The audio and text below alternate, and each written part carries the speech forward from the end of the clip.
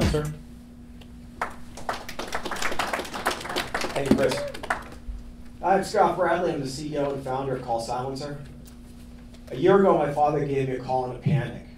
He just received a call from his grandson, my son, who was in jail and needed $2,000 immediately to get out.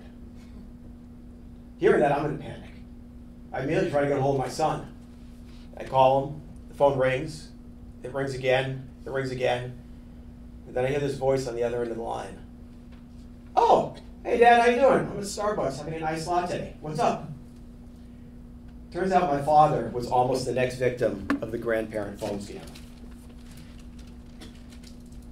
Realizing this, I immediately put together a team, including a 30-year veteran of AT&T Bell Labs, to build the technology to silence robocalls and to protect parents from phone scams. The problem is that over 50 billion robocalls are made into the United States this year. Over $10 billion will be lost to phone scams. You hear about it every day now in the news, whether it's writing, whether it's online. And the majority of those calls go to 33 million Americans that have landline phones that tend to be older people. So what's the solution? And I never give a problem without a solution. The solution is Call Silencer. So we are a consumer device designed to block robocalls. We're 100 times more effective than current solutions, and will protect parents from phone scams. One important thing is when it was designed so that even your parent could use it. Right? I look at it and no buttons. Everything's done through AI so that you plug it in, it will then block the calls for you.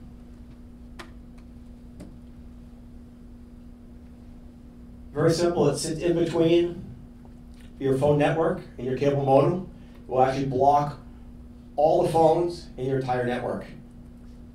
So what we do is we anonymously aggregate and then analyze all the calls. And then once we've learned that something is a robocall, we can then block it across all the devices in the network. So we do have an unfair advantage as well. When you think about what's out there in the past, historically it's been what we call button products. They have a single button on the front, and it would require human interaction. So that someone would see that hear a call coming in, phone would ring, they'd go get it, they'd look at their caller ID, and they'd say, oh, I don't know that number, it must be a robocall, and they'd press the button to stop it from calling. Well, then the phone rings another half hour later, and they go over and they do the same thing. And it happens again and again. Then those people change the number, call back again next week, and it's just a repetitive cycle. So what we've done is automated that process and able to protect 100 times more effectively than current solutions. So we are getting ready to launch on Kickstarter coming up early next year. If you could do one thing for me, if you could take out your phones, I know you all have your cell phones with you, take those out for just a moment. Okay, and if you could go to www.callsilencer.com/BNT, Boston New Technology. Okay, that was put up just for you guys. Okay, if you could go there, there are actually two options. So one is if you have parents and you are concerned about robocalls, please join our wait list, and we'll let you know before we let the masses know. If you're not worried about robocalls or you don't have parents that you love, but you'd still like to pass the word, I'd ask you to go up there and click on the button that will give you information from time to time, and if you could share that, we'd appreciate it. So with that, thank you very much.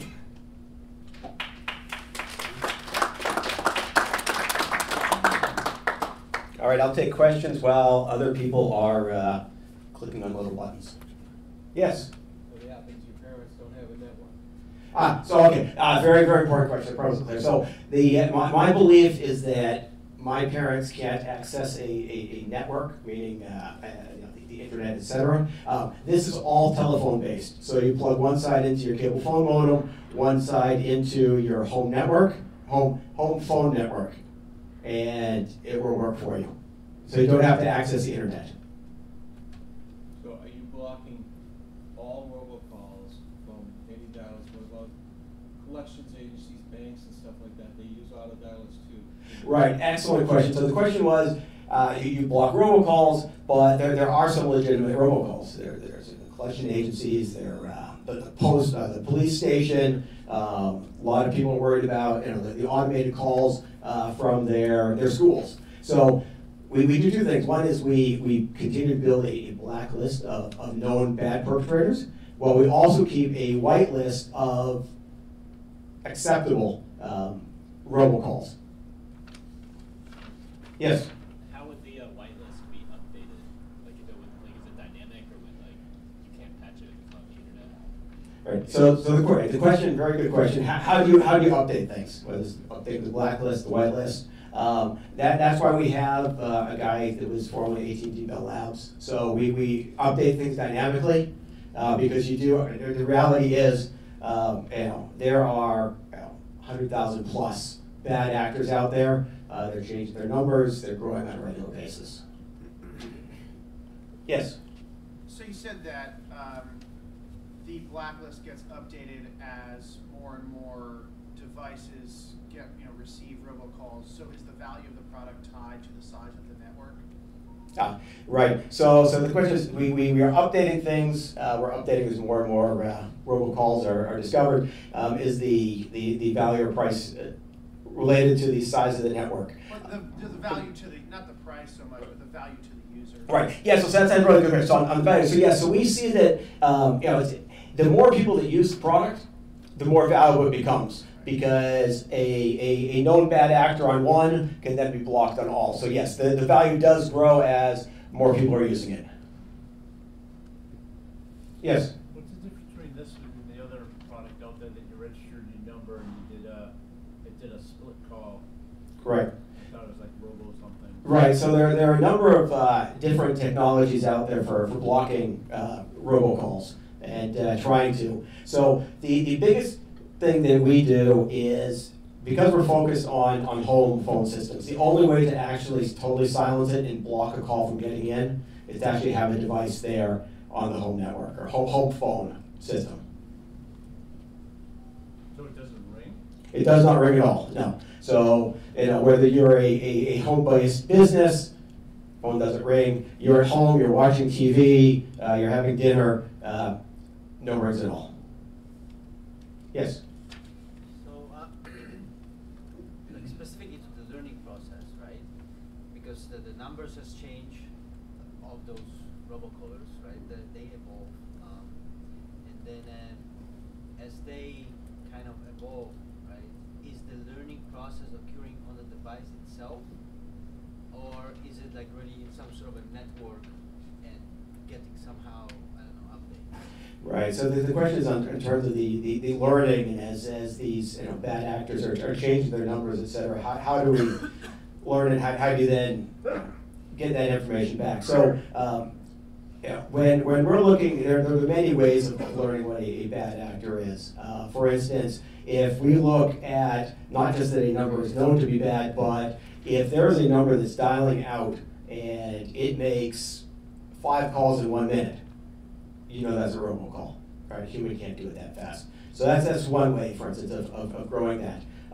As we're aggregating the information anonymously and learning it, then we pass it to this product. But we have the ability at the back end to actually be doing a very deep knowledge and learning. So you're pushing the updates to the device? Correct. So it is connected to the internet? No, everything's, all right, so is it during updates or anything connected to the internet? No. We do everything via the phone, and that's very important because my parents certainly can't connect something to the internet. So we want to make it as simple as possible. Plug in one side to your cable phone modem, plug in one side to your phone, and then we'll take care of everything from there. No power supply? No power supply, no. So that was something that was very challenging to be able to meet FCC requirements to not pull too much current down, but be able to do it without a power supply. Yes? Other than the list and the data that you get, is there also an algorithm listening as a call comes in to determine if it's a robocall? Yeah, so in addition to known entities, there's an algorithm to determine if it is. So we use a number of different methods to determine if something is a robocall. But yes, there is something that we'll be looking at individual calls to see if they meet those dynamics. Is it a database? Is it an algorithm, et cetera? Yes, in the corner. Are there any plans to create a cell phone equivalent product? Are there any plans to create a cell phone equivalent product? So the reason I started was to protect my parents. Right, that was the first and foremost in the thought. Right now, it's to evolve additional technologies that require a physical presence, but there's a lot of the back end information that could eventually evolve to cell phones. Great, thank you very much.